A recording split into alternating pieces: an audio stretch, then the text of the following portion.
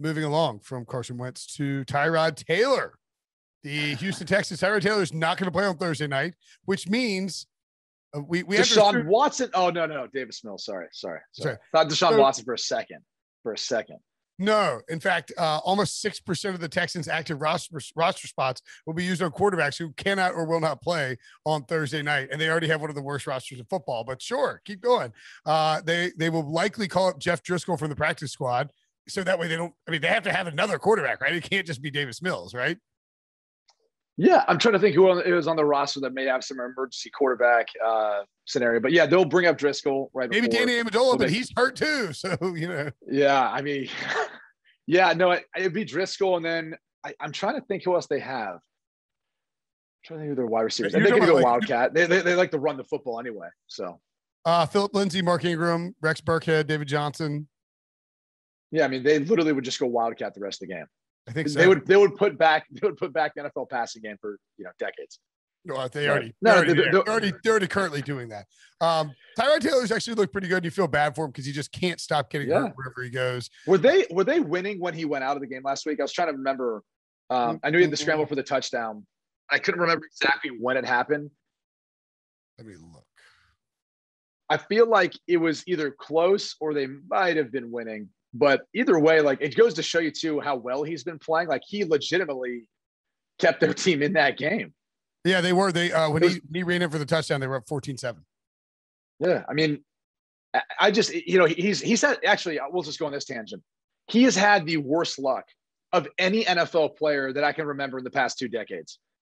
I mean, literally, like, you get drafted to the Baltimore Ravens, who end up going and winning a Super Bowl with the quarterback that's there, which isn't a bad thing because you get a ring as a backup, but still, like, you don't get that opportunity to shine, which I think he would have done some special things there.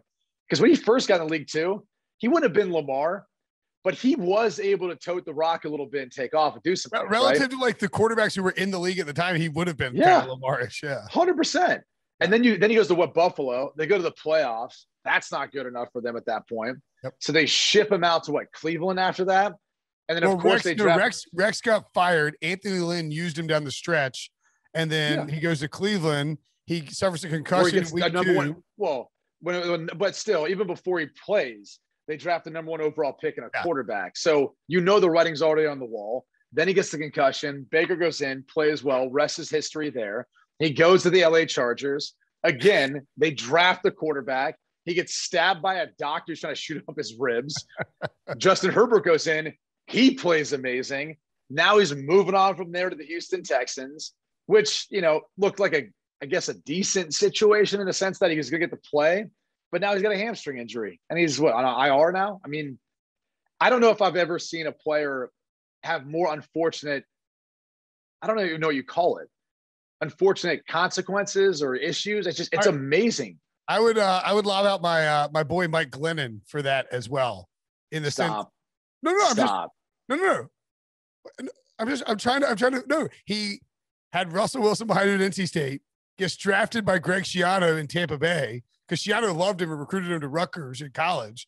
And then Schiano gets canned, so they draft Jameis Winston. He goes and signs with the Bears, and then they decide to draft Mitchell Trubisky. Mike Glennon had never taken a team to the playoffs. Like, let's be real. Like, let's not try to play this up. They're not even in the same category. All right. Okay. I'm just looking for guys who might have similar luck. No, there's no one close to Tyrod Taylor. No, I agree. Look, Tyrod Taylor got stabbed in the lung by the. I mean, seriously, Yes, I don't know how many times I got injected in my ribs in 2012, but my God, I mean, like, that's a serious puncture if you do that. Yes. Anyway, I'm trying to think of other really unlucky players. I can't think of. Probably should move on then.